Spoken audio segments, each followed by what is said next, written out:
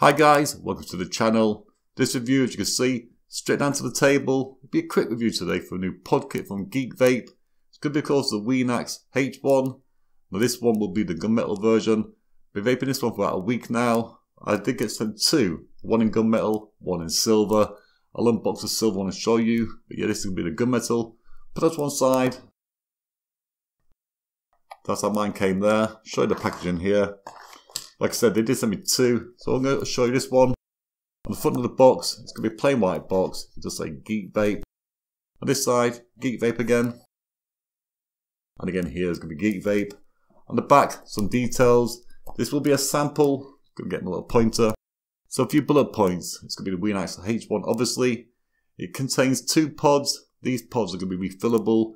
It's got a built-in coil. Can't change the coil, but they are refillable.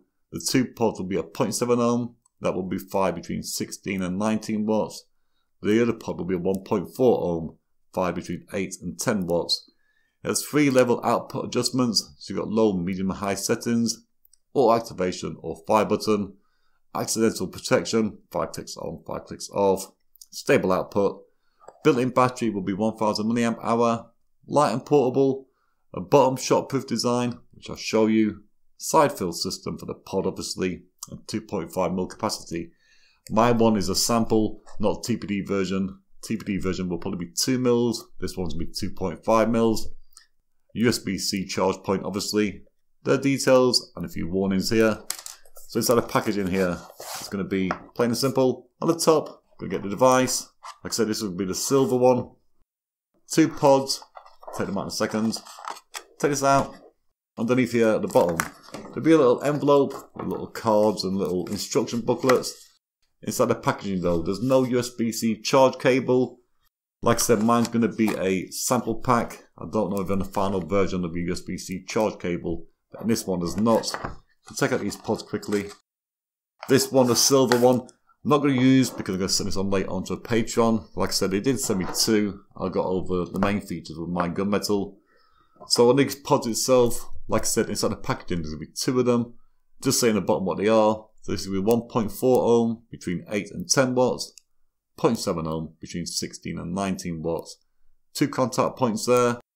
It's going to be slightly transparent grey sort of plastic. Top piece will be a mouthpiece. It's a nice duckbill shape. Nice and comfortable. Side fill part obviously here. A little silicone plug. Put your finger there. Pop it open and fill it up. Plain and simple. These coils are a mesh coil. I'm not too sure what the material is, but yeah. I've already got, like I said, the gunmetal one here. In my gunmetal one, I've got the 0.7 ohm. So in that packaging there will be the 1.4. I will fill up this one as try it as well. Like I said, the 0.7 ohm pod.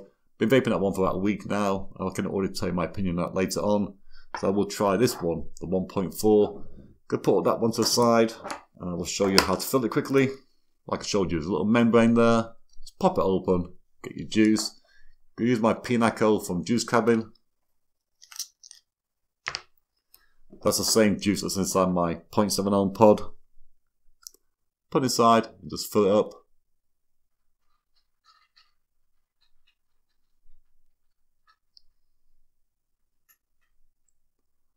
Now with this one, the 2.5mm one, the juicers go inside the mouthpiece as well. Maybe on the TPD version it won't do that, it'll be stopped here just at the bottom to make it 2mm, not too sure. If it's a new pod, the first time you're filling it, make sure you leave it a good 5 minutes to saturate the cotton. So that one I'll go put to one side, put it over there. Let's go with the device itself. So here we are with this one. Like I said, this one's with the gunmetal. On the front you've got the fire button and the on and off button. Little LED indicator. It says Wenax outside. On the back it says Geekvape.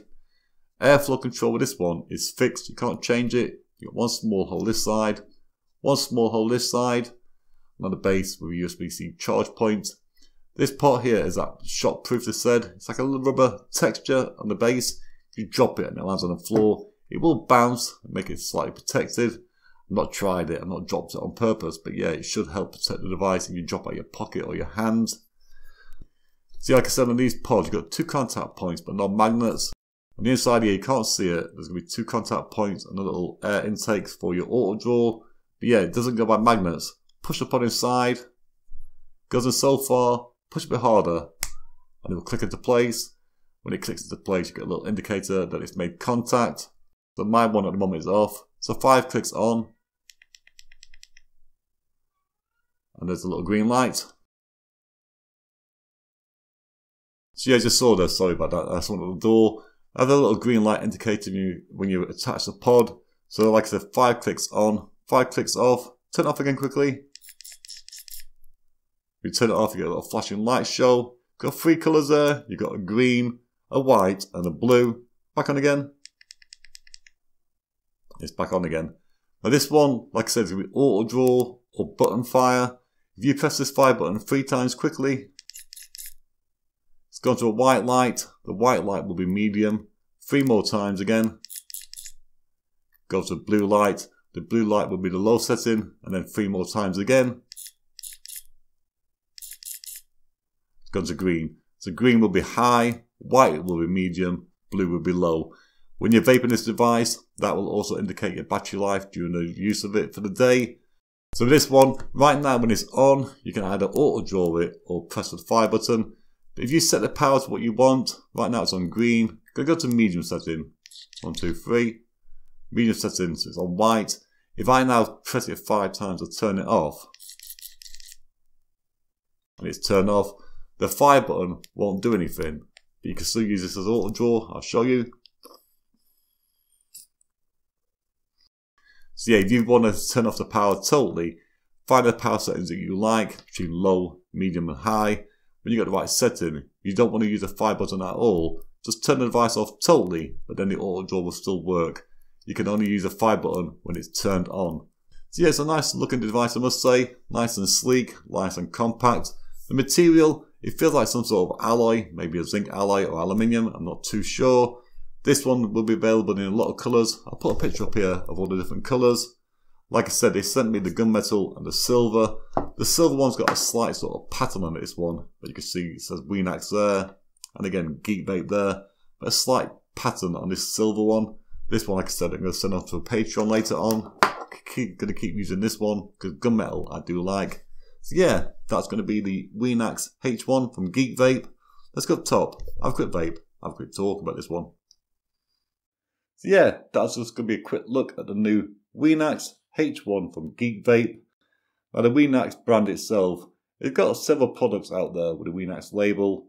This one, the Wenax H1, is the latest one obviously. I've never tried any of them in the past before. It's my first time ever trying them. This one here will be that 1.4 ohm pod. Been vaping it for about 2 hours just to try it out. I've got mine on the green light, which will be the highest setting. Gonna use the fire button. Have a quick vape.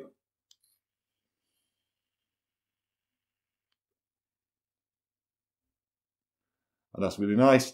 If I fire it, just auto draw, no button.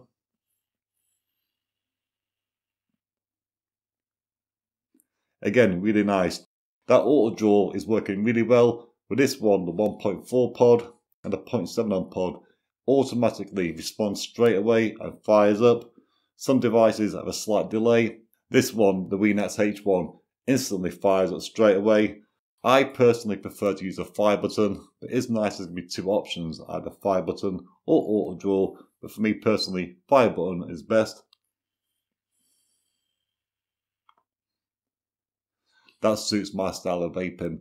I will say this one, the 1.4 pod, it's going to be a slightly loose mouth to lung, not tight mouth to lung. The 0.7 ohm is again a loose mouth to lung, much more looser than a 1.4. But neither of these pods are going to be really for direct to lung in my opinion. They're both going to be mouth to lung to really, really loose mouth to lung. There are 2 holes on the sides, one that side and one that side. You could, theoretically, if you're going to say auto draw it, hold your thumb over one of them. That will give you a nice tight mouth to lung, or put a bit of tape over it if you wanted to. But I personally, these 2 holes are going to be fine for me. I don't need to block one off. It's going to be a nice draw, because I like a slightly loose mouth to lung. But both of these pods, I've been enjoying it with the airflow that's provided. Like I showed you, It is going to be a really simple device. It's going to be 1000 mAh battery built into it. Got 3 power settings. Like I showed you, press it 3 times to go from green to white to blue. The highest power it will give out will be 19 watts. That will be with the 0.7 ohm pod at full power. So it goes from 7 watts to 19 watts, and that's going to be it. But the battery life, like I said, 1000 mAh battery, I could get through a day quite easy with this one on a medium setting. I've not tried it all day with this one, the 1.4 ohm pod. The 1.4 ohm pod is less wattage, obviously. I think the highest wattage was 10 watts. So this one will get you through a day quite easy with a 1.4 ohm coil. Got one more vape.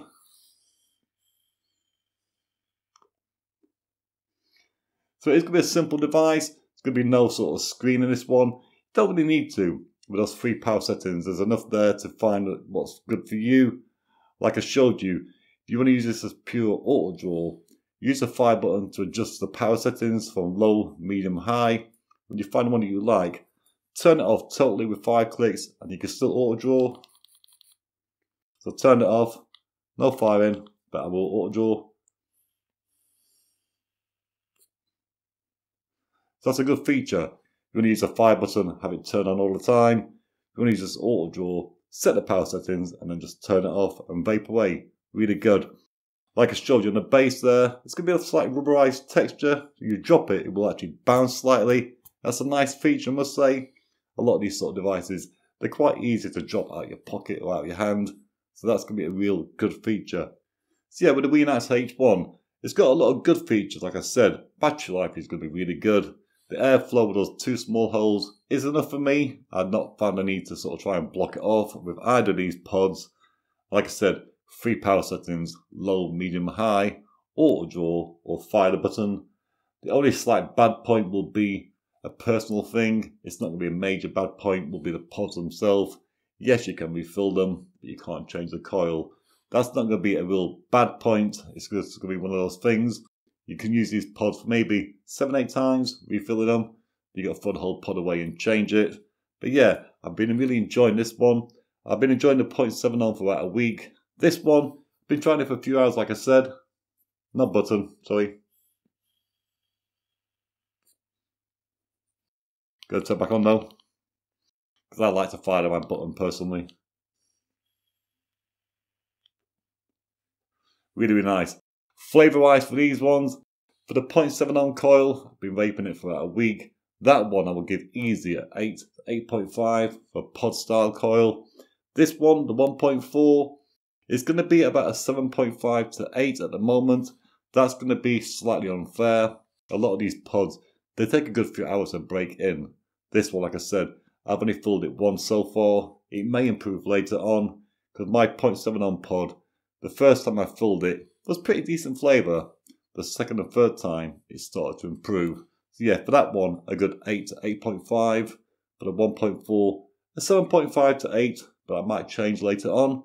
So yeah, a nice, simple, easy device. This one's going to be designed for people who want a device that you just fill, install, and go. If you vape a lot of the disposables, this will be a good next step for you. Don't need to change the coils, just fill the pod itself, put it in the device, and vape away. Really nice. Nice, small form factor as well, I must say. Yeah, like I said, Geekvape sent me this one and the silver one. Big thanks to them for that. Guys and girls, hope that video. If you did, give it a thumbs up. Didn't, give it a thumbs down. If you're new to me, not seen me before, my name is Kieran. This is, of course, another vape channel. Now, normally, in this part of the video, I'll say goodbye. See you all next time. But I'm going to try something slightly different here. I'd like you to leave a little comment down below. If you like this idea, at the end of every review going forward, I'm going to try to do a quick clip of the next review I'm going to be doing. So my next review will be for the Artemis 2 RDTA. Quick clip, and I will see you for that next time.